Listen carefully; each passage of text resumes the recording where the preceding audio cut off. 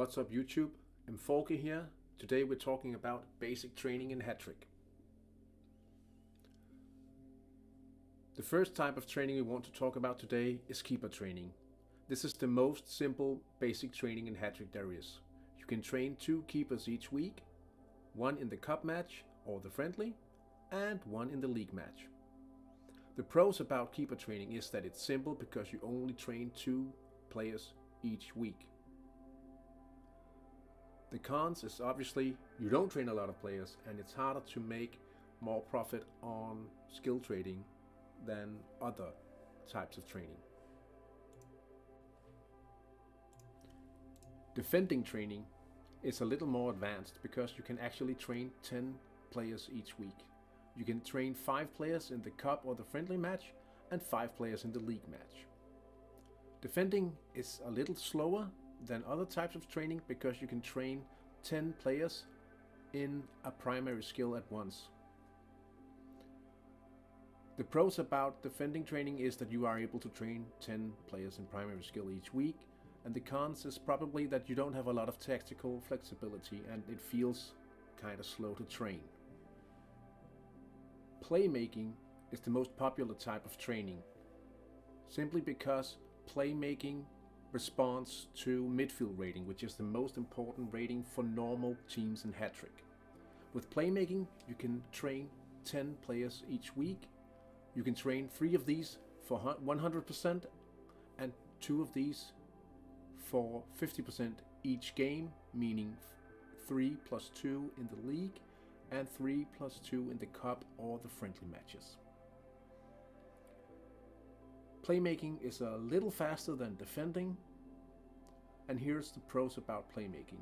Obviously, you will improve the most important rating for your team by training playmaking. Cons about playmaking is that a lot of people are training playmaking, meaning that there's a lot of playmaking players on the market, and that means that the price is generally lower than other players. Winger training will let you train 4 players each game, meaning you can train 8 players each week.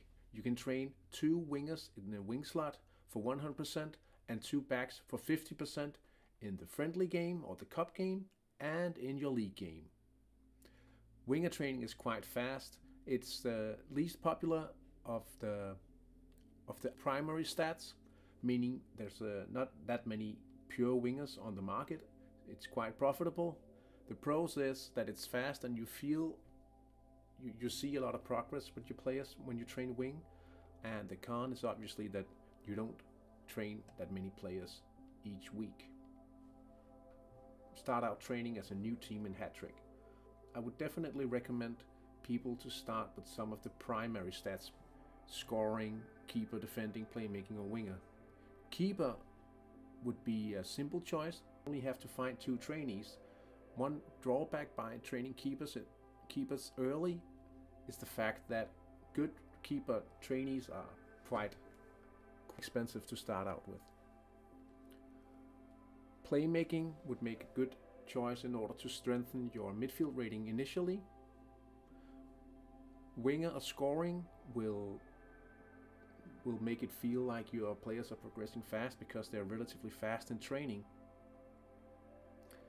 Wing up is probably the easiest to start out with because finding suitable trainees for wingers seems to be the easiest task at this point. Defending, I would only recommend if you are coming back and are restarting a team, simply because you have to find 10 suitable trainees. Personally, with the 2 teams that I've recently started, I'm training wing on both of those teams, simply because I only have to find 4 trainees for the 100% spots, and as soon as my economy permits it, I'll start to look for usable skill trade trainees on the market. What do you guys think? What would you select for a starter team? If you have any ideas and any tips, you can leave them in the comments. That's all for now.